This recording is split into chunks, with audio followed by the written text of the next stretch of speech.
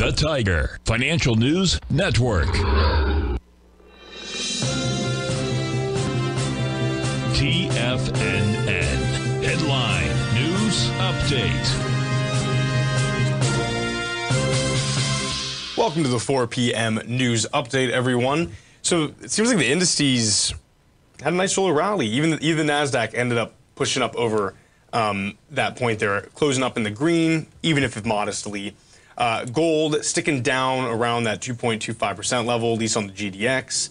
The dollar staying up above that 102 area. We'll see if it can hold. Quite a move for the dollar up there. Meta is down about 1.2%. Tesla's up. Apple is basically flat. Our boy STLD up modestly at 1.5%. We have the ES Mini up 0.34%. Again, keep in mind, everyone, we have the earnings coming out. Specifically, look for Bank of America, Lockheed Martin, Netflix, and Goldman Sachs. Yeah, it'll be interesting to see what plugs in here. A quick little news story I wanted to share quickly, since we're on the gold topic. This is an interesting one from Swiss-owned companies. Russian gold trades expose gap in Western sanctions. So the Swiss commodity traders, Abu Dhabi subsidiary, has been able to buy tens of millions of dollars of Russian gold despite a ban.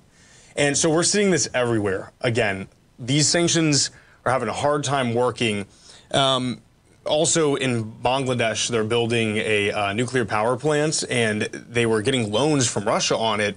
Obviously, Russia couldn't get those loans since they were blocked from SWIFT, so China stepped in, and through SIPs is allowing them to trade in yuan, and Bangladesh and Russia are going to do so.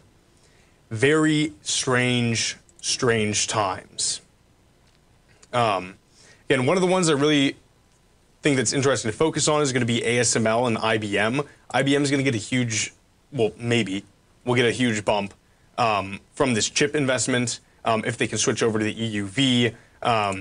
ASML is already at EUV, top of the line. You see a nice, pretty big jump down there on some high volume. So, like I said, keep posted. ASML is a little bit into the week. There might be some issues with chip manufacturing. Like I said, do your research on it. Keep an eye open for these guys. And folks, thank you so much for joining me. As I said, Tom will be back tomorrow. Join us at 9 a.m. with Tommy for the morning market kickoff. And have a great rest of your day, and good luck trading this week.